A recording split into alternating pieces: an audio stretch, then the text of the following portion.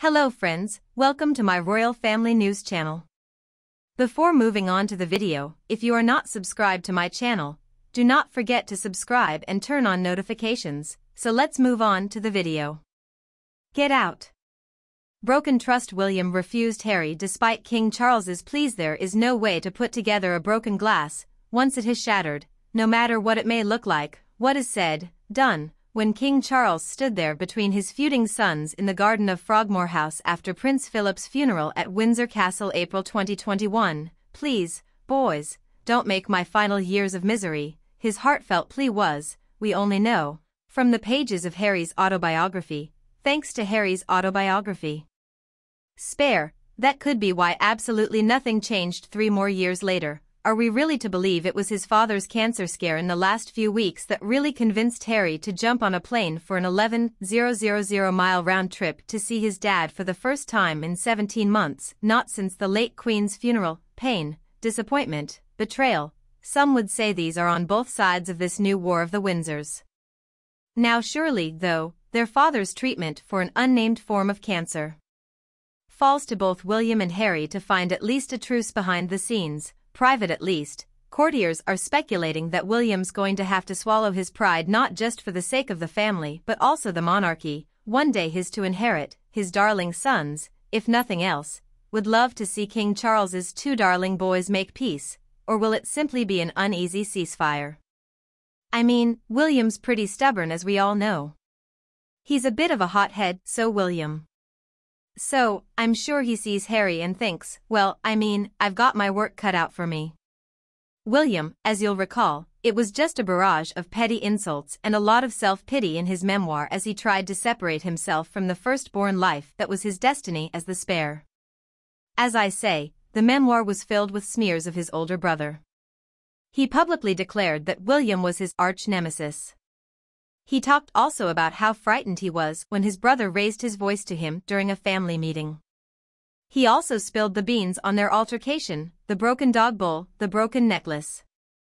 I mean, it's been sad, really so very sad, watching him seem to become obsessed with his older brother's destruction.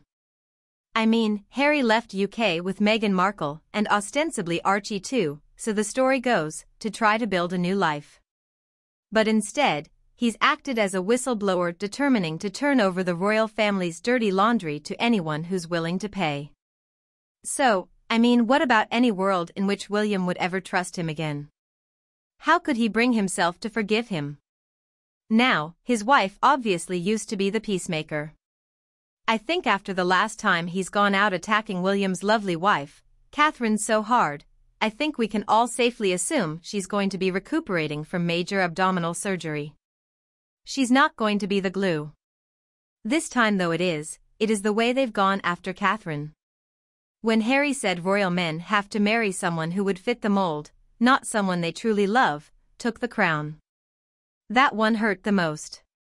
Poor Harry isn't getting forgiven for those comments anytime soon. His old pal was asked how William was getting along with the upheaval. His one-word reply said it all: he absolutely hates him. Can you blame him? No one in William's orbit does. Betrayal, that's the biggie. Harry sold his family out to the media for millions of dollars, and William cannot forgive that breach of trust, the friend says. William couldn't be more determined to have nothing to do with Harry, a determination that stands in stark contrast to King Charles's determination to try and make peace with his rogue son. So that meeting in London, sans Queen Camilla, who has her own reasons for not wanting to get anywhere near Harry again, between Charles and his son Harry was surely the first step towards reconciliation and reportedly muy therapeutic for both of them. What we don't know is what King Charles had to say about Harry sharing the details of their meeting, just days after the fact, with ABC's Good Morning America. You'd think Harry would by now know how each of these indiscretions makes his father and brother feel. He just doesn't care. The heir and the spare are definitely on divergent tracks. They no longer share the same vision. They don't share the same values. They don't even live in the same country anymore. But no one should be duped by this sudden want for reconciliation. Harry and Meghan declared last year that 2024 was the year of reconciliation and 2024 was also the year that the invisible children would finally emerge out of the woods. Well, we have to remember that Tom Bower told us that every move the LA pair make is intricately planned and plotted to its end. And here we are, February 2024. I mean, have they started the reconciliation plan yet? Is this what that meeting was about? What about the children's last name officially changing to Sussex and the kids being listed on their new website under those prince and princess titles? And we've also previously learned through our Sussex sources that Invictus Games are holding a 10-year service at St. Paul's in London in May. Harry reportedly being high-level talks with the British government because he wants Meghan and the kids to be there. Harry also wants over £5 million donated from Britain to a future UK Invictus Games. So I guess this certainly was one of those carefully planned, meticulously plotted schemes we heard about. So they want to arrive in the UK with top IPP for the whole family and the entourage too. A whole cavalcade of cars and outriders. And they're gonna insist that the Netflix camera crew has to follow them around. Remember, they can't really do anything without Netflix cameras following them around. And as they arrive at St. Paul's with the invisible children and the cameras following the whole city of London will be annoyed. I wouldn't be a bit surprised if Windsor Castle is put at their disposal with the cameras in tow. Oh, can you imagine? The jewelry, the ill-fitting designer outfits. It's gonna be one of Harry and Meghan's biggest paydays ever. Can you imagine the scene? I mean, these two, who claim to despise the Brits and the monarchy too, are in the middle of the city lording over the very country they consider to be racist and compare the monarchy to a medieval theme night. This is their endgame. Sticking those middle fingers right up to the British and the royal family too. And all of this, let's not forget friends, has been carefully planned and plotted. Meanwhile, in a separate publication, in a separate update, a guy called Graham Smith, who claims to be CEO of the anti-monarchy group Republic, has confirmed his latest book, Abolish the Monarchy. Why we should and how we will. Now he says he has all the arguments for Britain to democratically become a republic, and once we're there, what happens? Okay, it's a very interesting DIY book if you ask me, a recipe to abolish the monarchy. So he's supposed to be releasing this book, get this, on the May 9th or June 1st in paperback. They shouldn't waste any paper on this book if you ask me.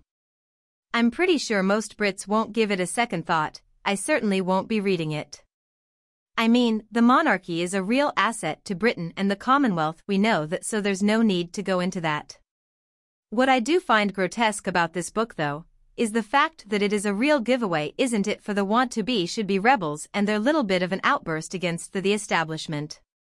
And what I find a little bit saddening is that Harry and Meghan have, in my humble opinion, in a great part, opened the door to break down these barriers to allow exactly this to happen.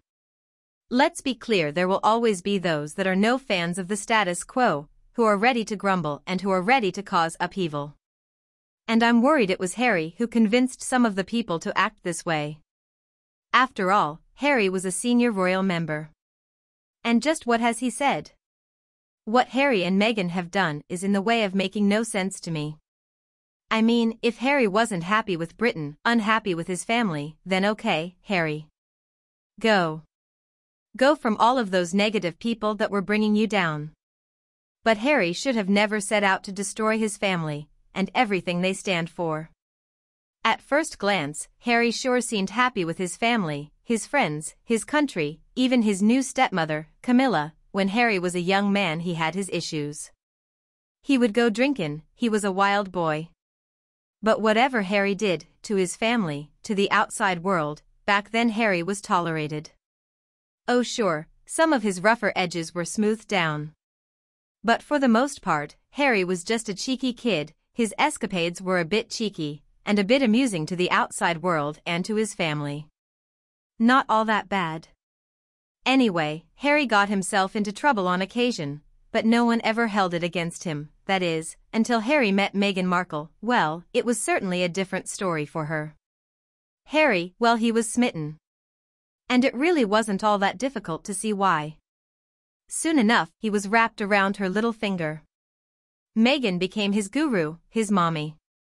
She was his portal into an authentic life, the one he told Oprah he was unaware he was denied while trapped in the royal family, in which Meghan revealed to Harry, as every good mommy should, just how miserable he was, as his brother and then his father had been. Oh Harry, for the last time, fine, whatever. If that's really how you feel, okay, go. Now go and find the true meaning of life.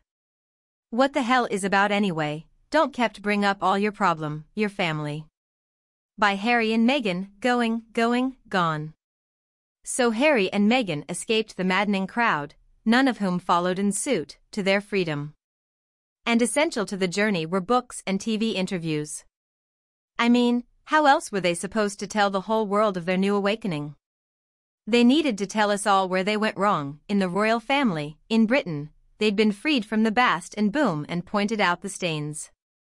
How cathartic. And now, finito, after all that bullshit, have they found heaven on earth? Looks unlikely to me. No, they look to have gone from, or rather Meghan Markle him, to finding freedom, to the new, improved Harry wanting to come back to the bullshit. Yes, he no longer wishes to be known as Harry the Fool, he's already changing to Harry the Peacemaker. And I guess the royal family isn't toxic anymore. He loves them now. Did you hear that? He wants to spend time. He wants to be there for them. The country is going through this crisis. It's when a family should be together. Really? Harry? Do you hear yourself? You see, teenagers are rebellious. Their parents are the barrier to their freedom. But eventually, they grow up.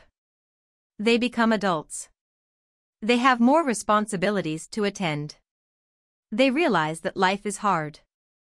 And then, like the prodigal son in the Bible used in Luke 15, they return to their families and they ask for forgiveness. Of course, the biblical father didn't have a big loss. I mean, he had enough sons to forgive and forget. The royal family? No, Harry ruined them in a way the biblical prodigal son didn't. We are all making mistakes. But we wouldn't turn around and then go on a TV interview afterwards and write it up in a book. No, I don't think that forgivable at all at this point in time. Thinking in science. When a scientific model is thrown out, when it can be shown that a better and more effective and efficient model can be made. So as long as this new improved model can be shown to be valuable. So, all right, can we apply that way of thinking to a social structure? Oh, the monarchy has stood the test of time. People are loyal. There is a need for the monarchy. There is a need for everything. So, as a result, there would be no reason to throw away this pillar of the society. Harry and Meghan have taught us that being loved up is not enough to destroy this, so if they have learned that it's too late now. May Graham Smith not hold his breath that his book will indeed prove to be not all that popular, because while the numbers of people who support the monarchy and royal family are still so great, so too will the probability of it being successful. It won't be because, as long as there is a need, as long as there is a love and respect by citizens of the UK and the Commonwealth for the monarchy, people will always step up to the plate to do whatever needs to be done to preserve it, because it represents something that is bigger than all of us. That's it for our video, my friends. I hope you have liked it. Please let me know your thoughts in the comments, and like the video. If you haven't done so yet, if you want to be first to be informed about my content, please subscribe to the channel and make sure you turn on notifications. Thank you for spending this time with me. Take care of yourself and stay healthy. I'll see you in the next one.